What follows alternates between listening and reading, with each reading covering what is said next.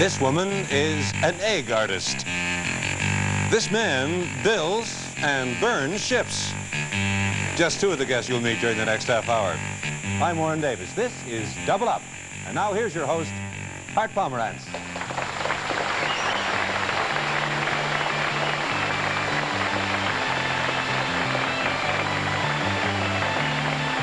Well, thank you very much.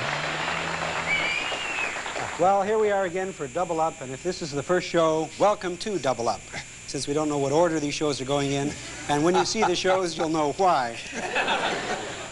Warren Davis, my erstwhile cohort, could you explain to the audience at home and to here and to me what the show's about?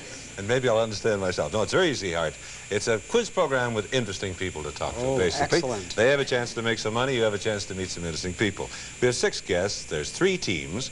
You'll talk to them first of all. They have interesting hobbies, interesting jobs. You'll find out what they do for a living. Then they have a chance to make a living. They make some money by betting.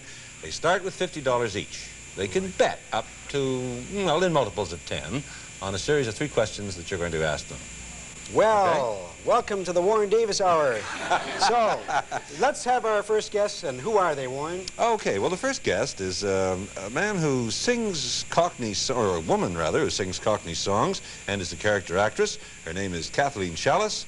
And then we have a man from Winnipeg who collects... What does it say? Elizabeth Taylor. Pictures. Oh, Hannon Bell. All right, let's welcome them.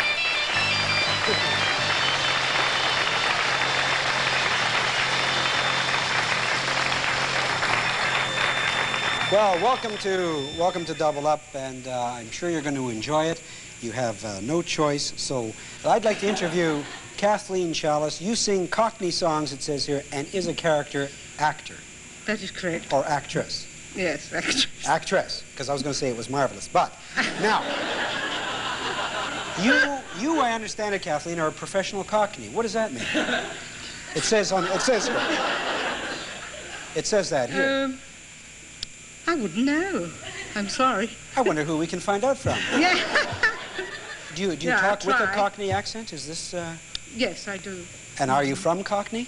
Yes, I am. And whereabouts I was born within the sound of Bow Bells. So I was born on Blackheath. So I was born within the sound of Bow Bells. Do they have no hospitals there at all? I guess that's natural childbirth. What is the sound of the cow's bells? What is that about? No, the sound of Bow Bells. Bow Bells? Bow is the name of a church. Oh, yes. You see? That's my problem. And is that in England? And if you hear the bells, that means you're a Cockney. That is correct. Are there any deaf Cockneys? Yes, I expect so. Now, are you an actress? And tell me what you've been doing lately as an actress. Well, just recently I've been an extra in the Collaborators. Oh, that's good. Very important. And did you use your accent in that? No, I didn't. What did you do? I didn't talk at all. I just shuffled round. What did I do? I climbed up onto a plane. Onto a plane? At the airport. A low-flying plane? That's right. Right, and I understand that you sing Cockney songs. Is that correct? If it's not, just tell me. Yeah. But I love Cockney songs. I have hundreds of them. You do? That I've never heard at all. Could you give us an idea of what a Cockney song? Just two with me, actually. All right, give us one. Take about a minute each. Well, give us half of one. Just a bit of the chorus. Would that do? Just do the treble clef. Go ahead. I better put the hat on. Go ahead.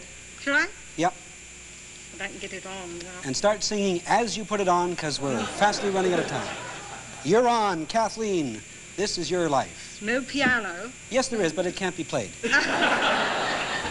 There's a budget problem. Go ahead, Kathleen. I have a lovely bunch of coconuts. There they are, standing in a row. Big ones, small ones, some as big as your head. That's good. That's a good time to stop. Thank you very much. And now let's go on to Hannon Bell. That was beautiful. Hannon, You collect Elizabeth Taylor pictures, is that correct? Yes, I do. And how many pictures of Elizabeth Taylor do you have? 3,000 pictures and 16 scrapbooks.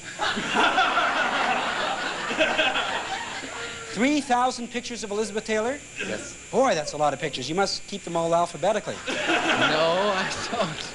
How do you keep them organized? I keep them organized in such volumes as, well, this one, Husbands.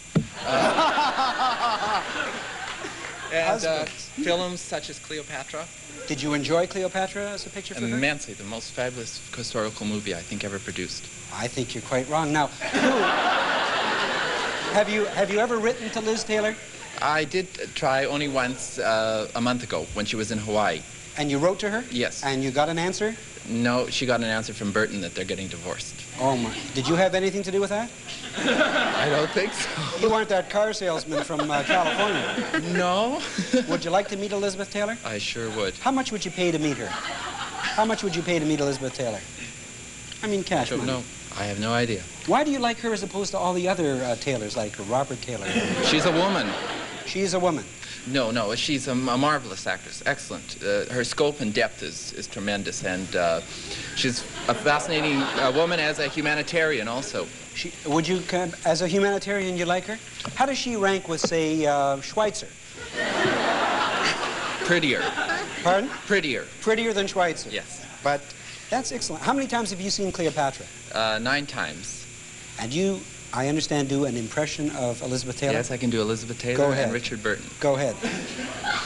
Okay, here's the two of them, directly from Virginia Woolf. All right.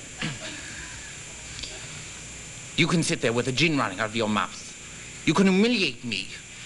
You can stand it. You married me for it. I warned you. I'm impressed. I told you not to go too far. I'm just beginning. My God. You like it? That's great. Very good. That's phenomenal. That's very good. That's very good. Thank you. Isn't it nice the way some people have manners even in this day and age? No, it's very good. And they, you know, if you were the real thing, you'd never split up. All right.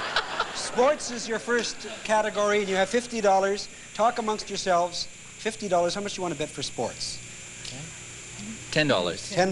Avelino Gomez is a labor organizer. A musician or a jockey? A jockey. A jockey, that's correct. Let's hear some applause for the right answer. You've won $60. And now out of the $60, how much do you want to bet for $60? It's geography. 20? 20. 20 is good, all right. Biggar is a town in what Canadian province? Biggar. B-I-G-G-A-R. Bigger. Or Biggar. Or Manitoba. I'm sorry that you're wrong. It's another province altogether. Saskatchewan. I'm sorry, Saskatchewan. Now, you've lost a little bit of money, but you've got $40. You can bet up to 40 to see if you get to double up. Movies. Aha. 20. Oh, come on. You can do better than that. Oh, it doesn't matter. 20. 20 is good. It's not actor anyways. It's all right. Which of the following movies did Don Shabib, the Canadian director, not direct? Okay. Going Down the Road, The Rowdy Man, or Between Friends? Which one did he not direct, Don Shabib? The middle one. The middle one was The Rowdy Man. That's correct. You have won $20. That's $60. And that's very good going. Thank you. We'll be right back after these commercial messages with more guests.